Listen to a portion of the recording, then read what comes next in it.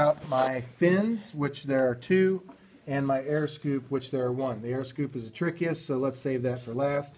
And let's lay out the 2 fins over here on the bottom left edge of the paper.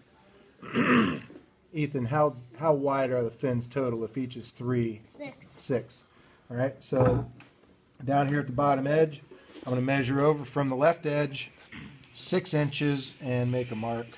And I'm going to do that up here a little ways, something less than 3 inches from the bottom edge, make another mark of 6. And then I'm going to draw a vertical line connecting those 2 dots. Kind of light. Then I have, what's the height there, Ethan? It's 3, right? 3, yeah. Okay, so I'm going to measure up 3 inches from the bottom left corner. And then do the same thing over here on this line. Actually, the air scoop is 3 inches high, so we can go all the way over to the edge of the paper, the right edge. Since we're going to lay that out later, we'll need a line over there 3 inches high. We're only using 3 inches, the bottom 3 inches of this paper. Draw it all the way across there. Okay?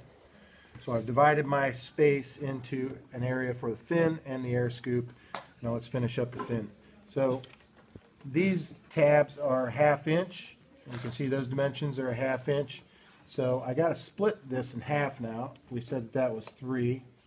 Each fin is 3 inches wide, so I'll place a mark at 3 there. And so that I get a vertical line, I'll place another mark at 3 inches directly above it. And then I'm just going to use a light construction line to connect those 2. All right, I'm going to measure over from the left corner 1/2 of an inch. Put a mark. Do the same thing over here. I can go from 2 back to 1.5. That'll give me a 1/2 inch, right? Yep. And then down here at the bottom, I'll measure up 1/2 of an inch and place a mark there. So I got 3 marks, those 3 spots, and I'm going to make my lines just by connecting those 2 marks on the right, and then do the same thing on the left.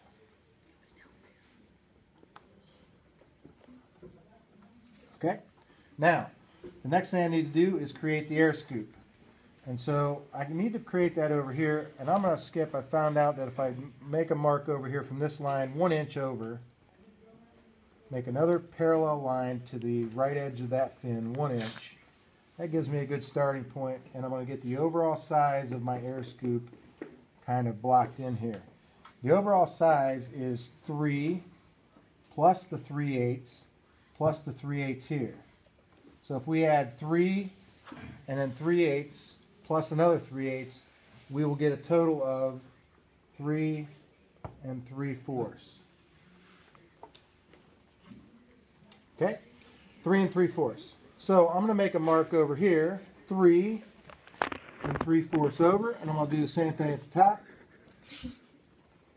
And then I'm going to draw a straight vertical line between those 2 points. Okay?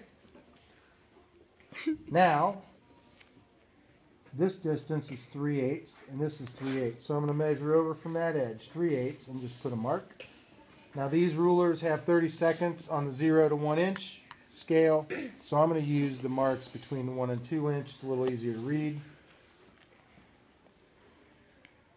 Okay, and I'm going to do the same thing over here. All right, and I'm going to do the same thing at the top. You'll see why in just a second. 3/8. 1, 2, 3/8. 3/8 is the same as 6/16, right? And 3/8 this way. Now, those are my hidden lines, so I'm going to go ahead and draw those in as hidden lines. Sorry, dashed lines. Same thing as a hidden line when we talk about dimensioning, drawing later.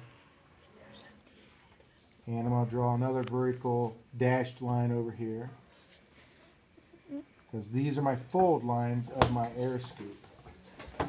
Okay? And then I need to measure over from the line out 1/8 of an inch. 2/16 or 1/8. Put a mark. Do the same thing over here from the fold line. 1/8 here. And then all I need to do is connect that mark with the line I created for the right side of my rectangle. Here and here. This part is the most critical part, that you get it correct, because the air scoop is what enables it to be propelled down the hallway, and it must be laid out properly in order for it to work right. So this is what yours should look like. I'm going to erase these so it looks more like what the plan does. And any extra lines that we don't need, you can erase as well.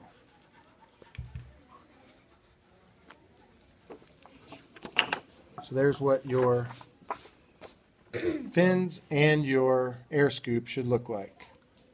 And then you'll cut out around the